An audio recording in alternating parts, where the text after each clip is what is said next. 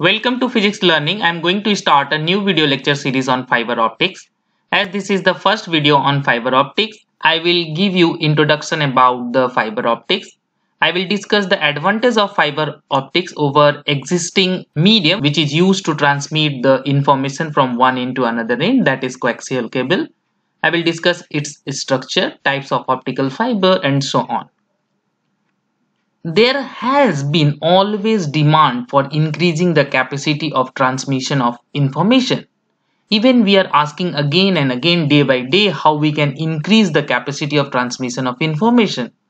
For now, the modern answer to this demand is optical fiber. We can use optical fiber in order to increase the capacity of transmission of information over existing medium, which we are using right now is the coaxial cable. Now the question is, what is optical fiber?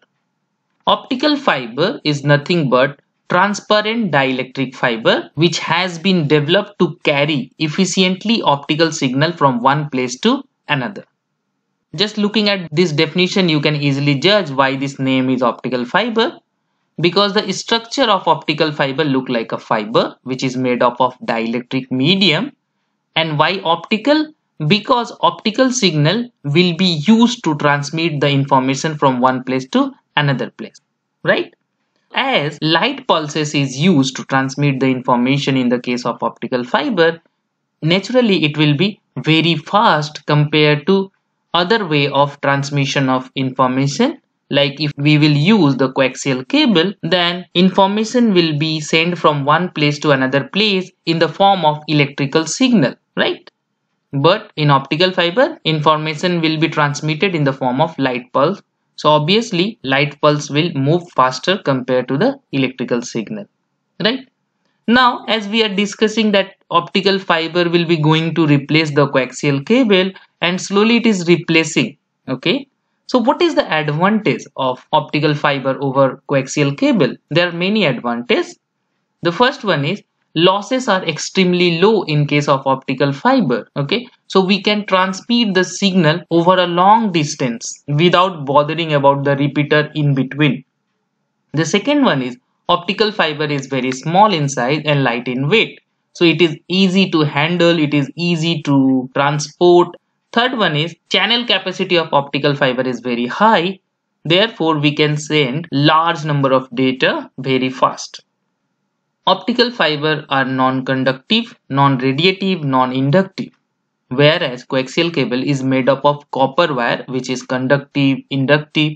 Therefore, interference between signal is very prominent in the case of coaxial cable, whereas in optical fiber, interference between the signal is negligible or almost none, okay? The fifth, which we can say that the raw material of optical fiber is silica, which is abundantly available in the nature. Therefore, optical fiber is getting cheaper day by day. Whereas basic raw material of coaxial cable is copper, which is getting costly day by day. Okay, there are many more advantages of optical fiber over coaxial cable. Now move on. Let's discuss the structure of optical fiber. The major part of optical fiber is called optical core, which is made of dielectric medium and mainly light travel in the core. Okay, it is covered by surface which we call cladding, and the refractive index of cladding is less than the refractive index of core. Why we are using cladding? Actually, in the optical fiber, light use the law of total internal reflection, and by using cladding, we can increase the chances of total internal reflection. Okay, so this is two major component, core and cladding, and in order to protect this structure, there is outer layer which we call jacket. So jacket is just there for the protection of whole structure of core and cladding. Depending upon the profile of refractive index of this core, we can have different types of optical fiber. Okay. So let's discuss about how many types of optical fiber. There are two different types of optical fiber. The first one is step index optical fiber. In the case of step index optical fiber, refractive index is uniform throughout the core, and it will change abruptly at the core cladding interface. If you plot the refractive index as a function of distance from the center of core, that is from the axis of core, okay, then you will find out this kind of a structure. Okay, there is a step down at the interface of core and cladding, and here you can easily see that this red curve look like a step. Okay, that is why this optical fiber is known as step index optical fiber. Step index optical fiber is of two types, multi-mode and single mode. Okay, now move on. The second one is graded index optical fiber. As name suggests, here refractive index gradient exists in the core. Refractive index of the core is made to vary gradually such that it is maximum at the center of core. If you plot the profile of refractive index, then you will find out this kind of curve. You can easily check from this picture. This black dotted line is the axis of core, central axis, and here you can see the refractive index is maximum at the center and then it gradually decreasing. Okay, so that is why it called graded index optical fiber. Now the question is why we need these two different kinds of optical fiber.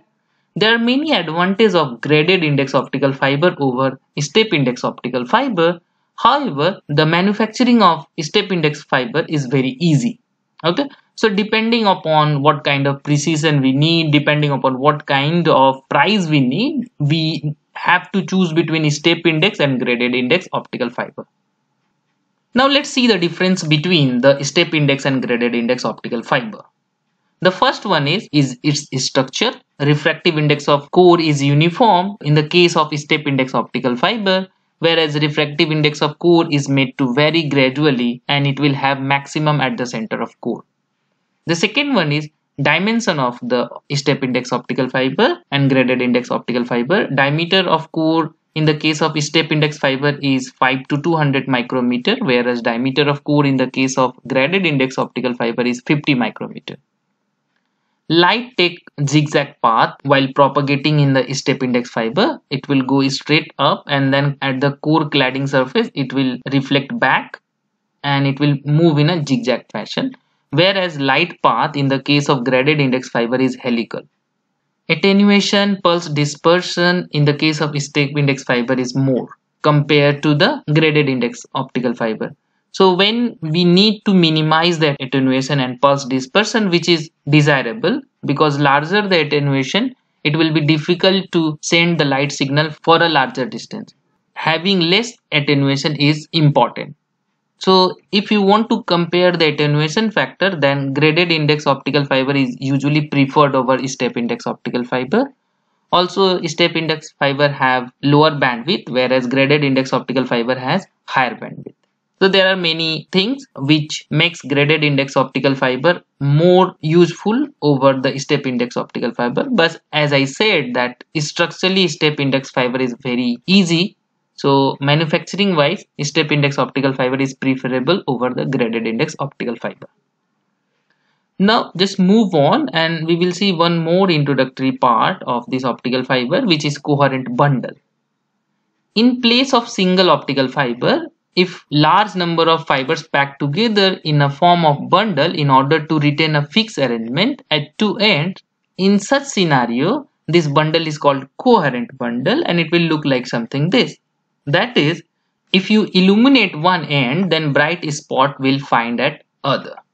So in that case, if you use the coherent bundle, it can transmit an image from one end to other end. So this is all about the introductory of optical fiber. I will see you in the upcoming videos where I will discuss more about the attenuation, pulse dispersion, which I have talked about in detail, numerical aperture, basic properties of optical fiber, ray path, so on, in order to make this whole lecture series complete. So hope you like this video and I will looking forward to see you in the next video. Thank you.